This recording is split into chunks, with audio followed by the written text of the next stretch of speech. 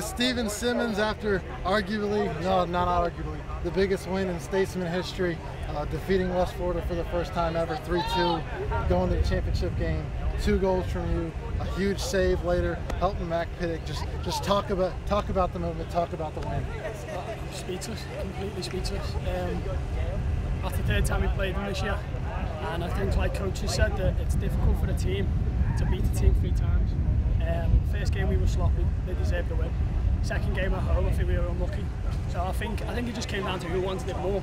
I think we just wanted it more. So I scored 2 goals. Jack, Coway, whoever gets the goal, scored the more important one. But hey, it's a team performance. There's no individuals. It's all the subs, everyone else, coaching staff, trainers. It's for everyone. We just want to go again on Sunday. You talk about being a team, going up. You went up 1-0. We've been there before twice with West Florida. We went up 2-1. We've been there, and they came back and tied it. How important was it? How big was it to get that 3rd goal and say, hey, we've been up 2-1 and gave it away, but we scored this 3rd goal and it's ours this time? Yeah, it was huge, but like you just said, I think it came down to who wanted it more, and I think we wanted it more. As you can see, I think we dominated most of the game. They're a very good side, #1 ranked nationally, so it just, like you said, it comes down to who wants it more, and I believe that we just wanted it more. And yeah, there was times when we thought, oh, here we go again. Like you said, we were up and then they equalised, but once we got the 3rd goal, we just hung on in there, and was happy to see the final whistle. Yeah, toward the end of the game, Romani gets sent off with the 2nd yellow card, and now the Statesmen go down to 10 men. Talk about the play. Obviously, you come up with a big team save. Jack Pilley comes up with one. Austin Jackman deflects one. Talk about just the team effort, shifting back and honing down defensively. Arguably, at one point this season was our big weakness, and we did it with 10 men. Yeah, I mean, personally, I don't think it was a sending off, but when things like that happen, you just have to go with it. The ref's not going to change his mind. We came together as a team, defended well. We went forward in the middle and scrolls in, made them go wide, and I think it worked. We limited them to long balls, and as you can see, most of them went over the bar. And what we had to deal with, we dealt with. I think Mac was brilliant, the defence was brilliant, and like you say, we put 3 in the goal. When you put 3 in the goal, I think we deserve to win a game. So.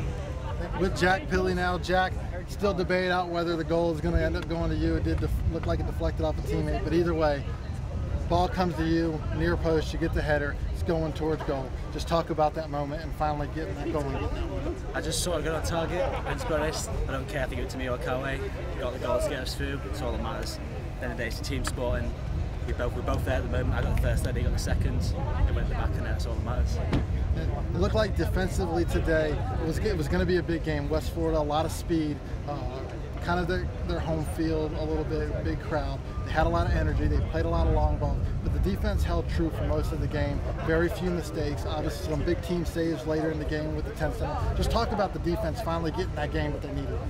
We've just been working on it all week in practice. It comes down to communication at the end of the day, where everyone picks up communication, and as you can see, the performance picked up. We knew everyone needs to be, and we just worked for each other. It's midfield dropped back when they needed to. Can't ask any more from the boys, to be honest. The team going out through the year, we saw a lot of growing. We saw with the offense coming on, we see the defense pushing on. Talk about what this win means to the team.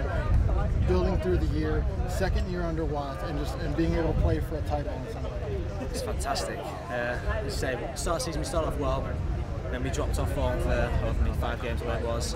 So let's pick it up. But winning that game, it's just, as you can see, everyone's absolutely buzzing right now. And I've never seen anyone this happy, another team this happy. Just hope the momentum carries on to Sunday. Pick up and get a win there, to be honest. With head coach Matt Watts now, coached the biggest win in Statesman soccer history, win that sends the team to play for a conference championship on Sunday.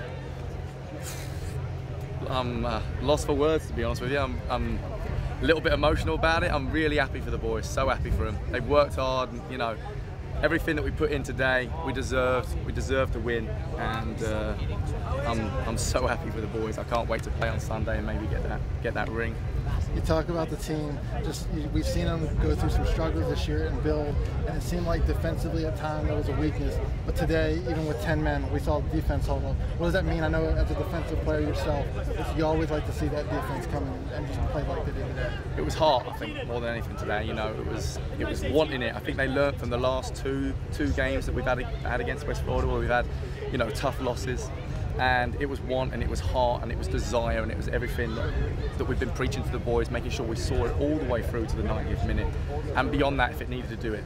And like I say, 10 men, backs to the wall for the last 10, 15 minutes against one of the best teams in the country and the best team in our conference, and we pulled out a win. Over the moon for the boys. Talk about you. They went up 1-0, and then you gave up that goal. They go up 2-1. We go 2-1, and we go up that second goal. And you kind of, oh no, it might happen again. But then we get that third goal. Talk about just the team still pushing, even after it was 2-2. And it's like you have that oh no again, because we've seen it twice this year already to fight forward. There was certainly a sign of deja vu, but you know what? I think we've preached so much to the boys that what was needed to win games and to make sure that we saw games. I really thought they'd learn. I think that they've learned from it, and that's important.